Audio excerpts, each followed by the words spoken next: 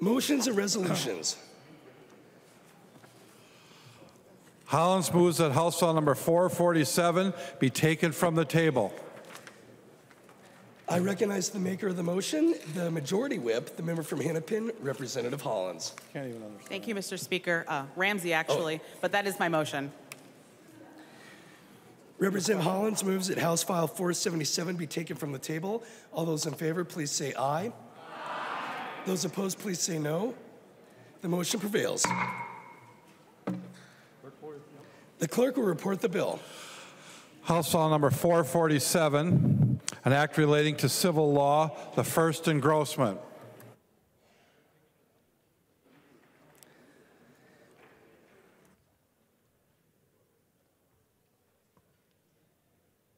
I recognize the author of the bill, the member from Ramsey, Representative Becker-Finn, to explain the bill. Thank you, Mr. Speaker. This is the Judiciary Policy Omnibus Bill. It is a very bipartisan bill. I'm going to talk not about every single piece in this bill, but there are a couple things I want to lift up that I think are important. Again, bipartisan work that we've been doing in the Judiciary Committee. As you guys know, we're the data nerds in the Judiciary Committee, and so there are a couple of elements related to that. First, there is a bill that would make sure that students' personal contact information is private data. Right now, in Minnesota statute, the default is that kids' names, home addresses, phone numbers, contact information is public data. We are closing that loophole up so that kids' private information is held safe. There are also some changes around notary publics so that a notary can perform marriages. We also have a Representative Scott bill, a Representative Bliss bill, fixing some technical things from previous work that we've done. And last, I want to lift up, there's a Representative Feist provision that requires that personal injury cases can continue even if the victim passes away, so the survivorship can continue. It's a relatively short bill. I do want to speak to, unfortunately, one of the provisions in this bill has gone off the rails a bit on social media, and so I want to set the record straight. There's a provision in this bill that comes from the Take Pride Act, and it is updating our human rights statutes. Specifically, there's a piece in the bill so the bill updates outdated language that incorrectly ties pedophilia to a person's sexual orientation.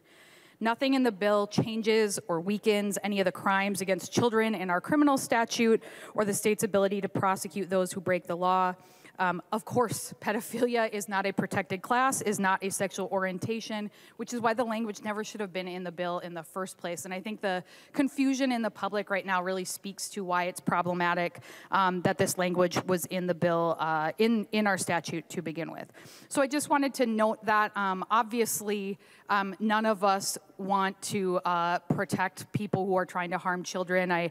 If at any point anyone in committee, when we heard this bill, when we heard the omnibus bill, had asked that we update this language to make folks more comfortable, I would have been happy to do that. I understand there is an amendment coming, and we'll be happy to put that on the bill to make it very clear what our intentions are. So that is the bill, and again, understand there's a couple amendments. There is an amendment at the desk. The clerk will report the amendment. Niska moves to amend House File number 447, the first engrossment. The amendment is coded A5. I recognize the author of the amendment, the member from Anoka, Representative Niska, to explain the A5 amendment. Thank you, Mr. Speaker and members. And Representative Becker-Finn, I think this bill, when it came to the committee, was on one of those double-stack committees where I was trying to run between two committees. And so I appreciate the fact that it sounds like we will be able to potentially fix what I think is an actual real potential problem with the bill as it sits now. And my two amendments today actually both tie together a little bit, and they're about the ways in which we as legislators, when we pass a law, when we write different laws in statute or delete laws in statute, words in statute, I was talking to one of the members across the aisle, just having as we were walking actually back from the Capitol to the SOB one day, and we were talking about how it's kind of like throwing a rock into a pond, and you don't totally know exactly where all the ripple effects are going to be. And so I appreciate Representative Becker-Finn for being very clear about what the intent of this is, and there's a reason why I didn't offer the amendment to just undo the striking of the language. This amendment takes that concern seriously about that this language is clumsy and misplaced within the sexual orientation definition, and just as a separate section clarifies that so some court down the road doesn't buy somebody's argument down the road that what we were trying to do was something that today I hope we're going to say we're not trying to do, which is we are not trying to create some sort of cause of action or protected class under the Minnesota Human Rights Act for pedophilia. That none of the other categories should be read to create a protected class in that way. And so to try to close that off for that future court case, I hope that we will all strongly make that clear and put this amendment on. And so, Madam Speaker, I hope that we will all support the A5 amendment, and so we can all vote green. I request a roll call. Representative Niska requests a roll call. Seeing 15 hands, there will be a roll call. Representative Becker-Finn. Thank you, Madam Speaker, and thank you, Representative Niska. Again, happy to do this. It was never the intention. Never has been a protected class. Should never be a protected class. That's clearly not the intention of anybody in this body. And to what I spoke to in the underlying bill, if anything, this overall bill actually protects our kids. And I think that we can all agree on that. So I would appreciate members supporting the amendment. Any further discussion? Seeing none, the clerk will take the roll on the amendment.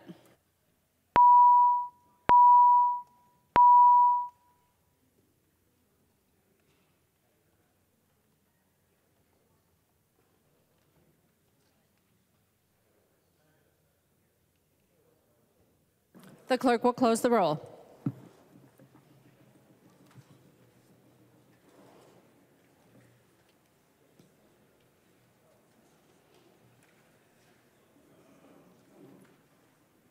There being 126 ayes and 0 nays, the motion prevails. The amendment is adopted. There's an amendment at the desk. The clerk will report the amendment. Niska moves to amend House File Number 447, the first engrossment as amended. The amendment is coded A4. Representative Niska.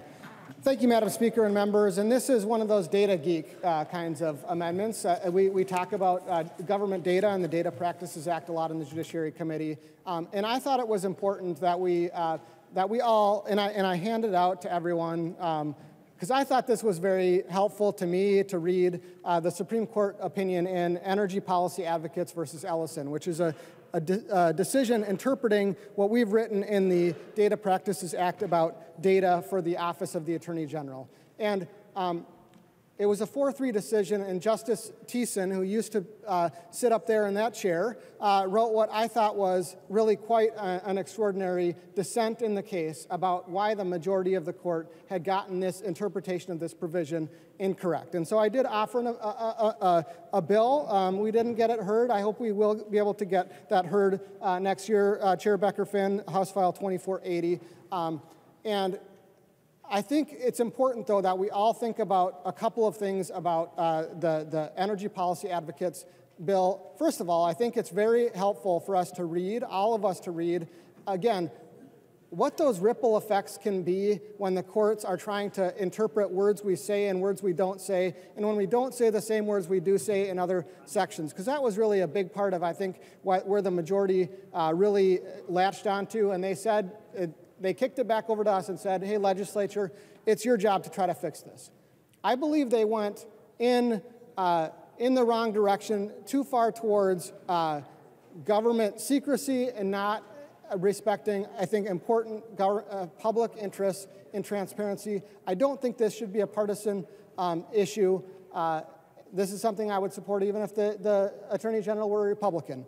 But I just wanted to raise this in order to raise this issue with the body, and also to kind of help us to understand the point of the other amendment, which is we should be very, very careful and very precise about the words that we use and don't use. And so with that, I don't think it's necessary that we take a vote or a partisan vote on this today. And so, Madam Speaker, I withdraw the A4 amendment. Representative Niska withdraws the A4 amendment. There are no further amendments at the desk. The clerk will give the bill its third reading. Third reading, House File number 447, as amended. Third reading as amended. Discussion to the bill. The member from Anoka, Representative Niska.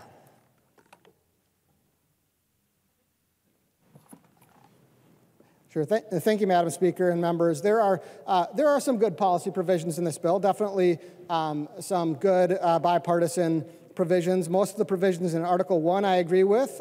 Representative Scott, I'm sure we'll talk about the technical fix on forfeiture. We fixed, we took a Representative Bliss bill to fix veterans' predatory lending. We fixed the name change process. In Article 6, I think took an important step towards creating a new process for healthcare open discussions. That was a bill that actually was incorporated that I was a co-author on. But there are a couple of provisions in particular that I can't support. And I just want to talk very briefly about one that I think is misguided, especially in our current political moment, which is that the bill takes the Board of Public Defense from currently a board where the majority of the board is appointed by the judicial branch, and now it's a board that the majority of the board is appointed by the governor.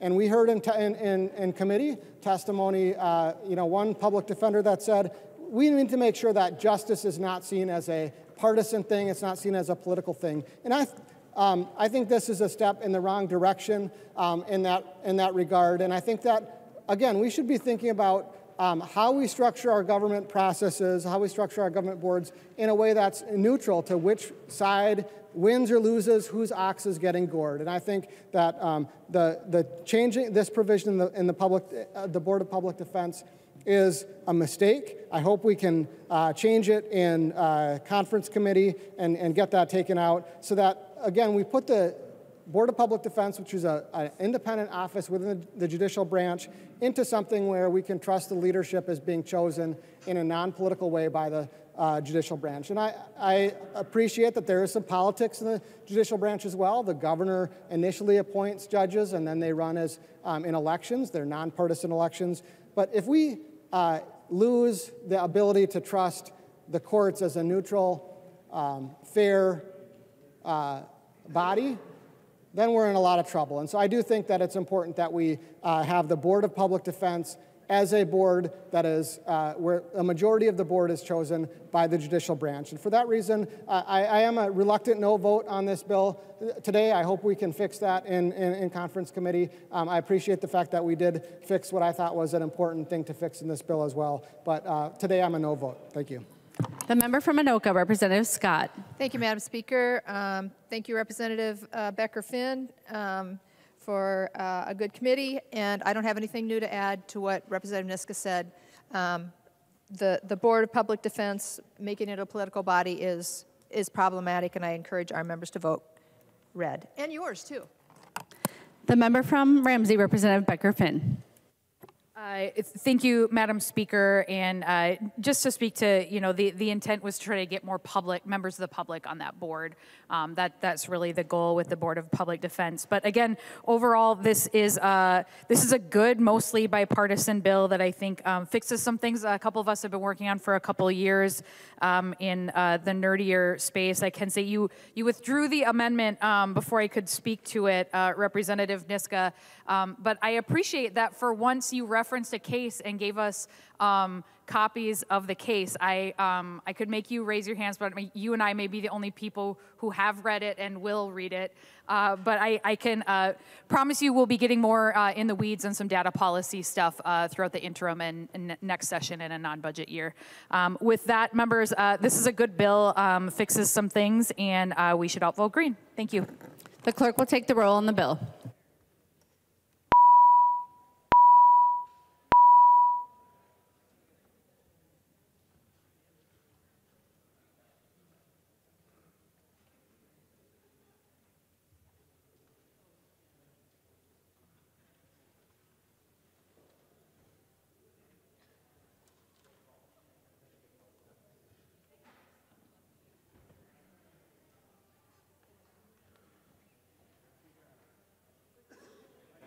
The clerk will close the roll.